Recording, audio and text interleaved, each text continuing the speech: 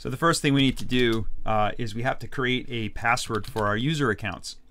To do that, there's a utility, slappassword. This will create a password hash that we're going to use in the file that we create with all of our user accounts. We're going to then import into LDAP. So I'm just going to run this, and I'm just going to use the same password that I use for my admin. Doesn't really matter. Alright, so then it creates this password hash. You could create a bunch of different password hashes if you wanted to. It doesn't have to be just the one, because we're going to create 3 different users. So I'm going to highlight that, and then I'm going to come over here to my Notepad++. I have these notes over here.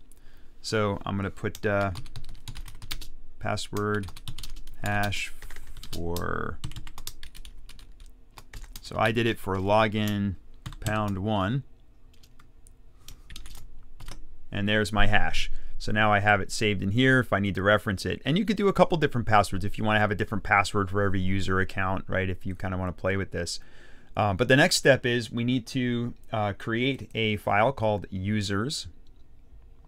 And again, you could use VI or Nano or something like that if you wanted to Emacs to create these files directly in the command line. But I'm doing it Notepad++ just because it's a little bit easier to work in Notepad++. So I'm going to use users.ldif. So this is going to be where we create all of our user accounts. I'm going to open that file, and I already have a this kind of all written out here. So you can see here I've got my user 1, I've got a user 2, and then a user 3. For you may want to change these to something a little more descriptive, right? Maybe you know, your first name, last name is the username. You know, and change some of this stuff. But this is just for demonstrative purposes. So, you know, I have it in here just as user 1 and 2 and 3. We do have to update the password hash, right? Or else our user won't be able to log in. So where it says hashed password here, that's just a placeholder. We're going to put that hashed password. And again, you may have created 3 different hashed passwords so that you have a different password for each user account when you test this.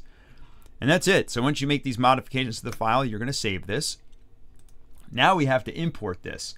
So to import this, we're going to use the exact same command that we used to create our base structure, and when we, you know, how we created the OU for users.